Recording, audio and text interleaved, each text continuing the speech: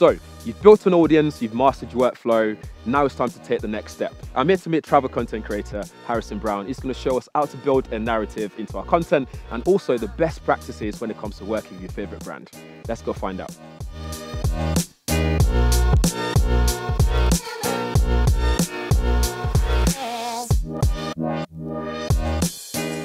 So what are we going to be doing today? We're going to be traveling through Glencoe, so starting at this little iconic white bothy and moving to those mountains and waterfalls, and using a variety of different video settings and also lenses, figure out how to tell a story to your audience. Sit tight, this is going to be a ride and it's going to be fun. Let's go.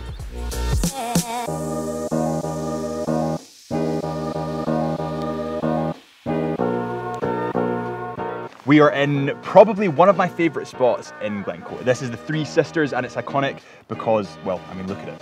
It's gorgeous. It looks epic. And this is where we're starting the narrative. What story are we trying to tell here? So we're trying to tell the story of travelling to Glencoe, but I think what people need to remember is it doesn't just start in Glencoe. You need to document the whole journey. How do you begin to build that narrative? Have a beginning, middle and an end. Is that sunrise and then you arrive at afternoon and then it ends at dusk? That would be a good thread through the whole film. What can you do in terms of your camera, your kit, to make sure that it's ready? Always plan before, because normally you're starting with an early morning. You want to have everything looked out so you can just grab it and go.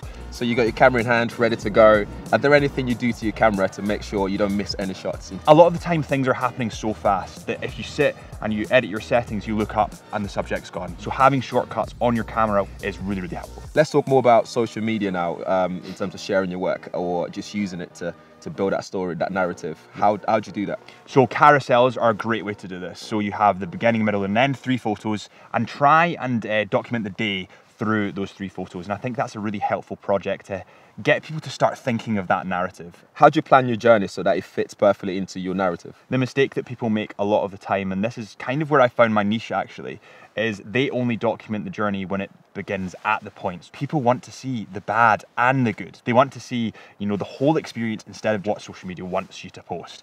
So I would make sure that you document the whole journey from start to finish, and then in the final edit, you can crop it out if you want to, but at least you've got it. Right, so we start getting some shots, start telling the story? Absolutely, you need to model for me. All right, that's what I'm here for.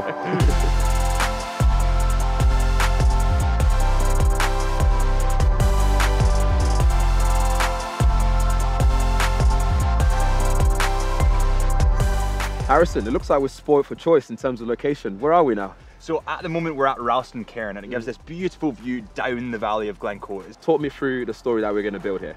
So the story will start from this morning, since when we got up, had our first coffee, and then we hopped in the car and to the 3 different locations that we'll stop at. And we'll be filming a little bit of each location. What kind of camera do you use on big projects? Travel projects, R5, all the time. It's light, it's portable, and the shooting quality in this thing is insane. What does R5 offer you? In terms of handheld video, is it offers 5 stops of stabilization in the actual camera and then 3 stops in these lenses as well. So it is actually really stable footage. So why is image stabilization, why is that so important to you? I think the images are the most meaningful videos that you want to capture go by in a flash. Getting the handheld shots that are stable, that you can actually use, is so beneficial because nobody wants shaky footage. Are there any focus modes that you use to make sure you don't miss any shots? Yeah, absolutely. So Canon actually has probably, in my opinion, the best, I'm not just saying that, the best autofocus in the industry. So for video, what sensors do you use? Normally what I do is I shoot 24 frames and this gives you really nice motion blur, and what you can do is actually seamless transition in the edit because of that motion blur. So it's a really good editing hack for afterwards, and also it allows you to crush in that to 120 as well and get those really detailed shots. Great. Previously when we talked about photography, you talked about mapping buttons and stuff like that to make it your own. What do you do for video? Anything similar?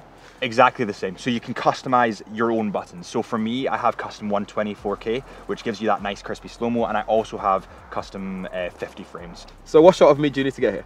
Well, these beautiful mountains in the background look pretty big comparison to you, don't they? So what we want to do is show the scale of how small you are comparison to those mountains with the 70-200. So we'll get a nice compression shot of you here. Right, where do you need me?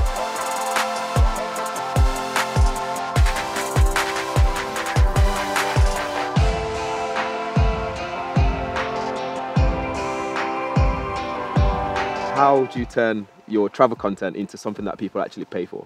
I think the first thing you need to think of is niching up. Find your niche. For me, it was the outdoors. So a lot of outdoor clothing brands then contacted me after that because I fitted their profile. So for someone who doesn't have brands approaching yet, right, how do you fund your travel? For me, a lot of the time, a couple of years ago, it was that I loved the process of travel so much so that I would fund it myself. The key point here is you need to love what you do enough to pay for it yourself. If I didn't do this job for brands, I'd probably be doing it for free. As a travel content creator like yourself, you must have some brands that you want to work with. How do you approach working with them?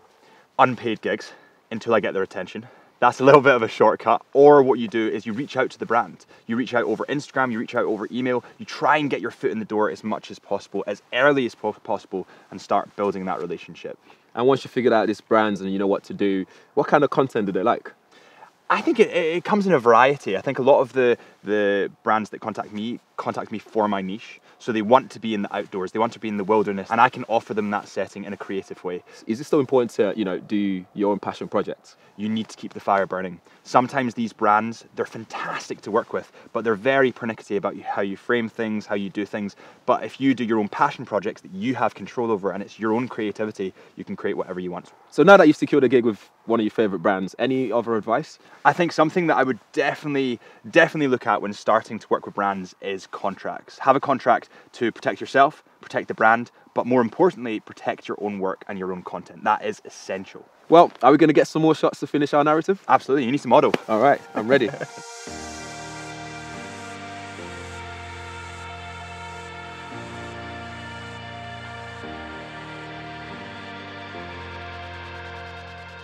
Harrison, thanks for taking me around Glencoe. It's been epic, like great location, the weather, everything. It's been amazing.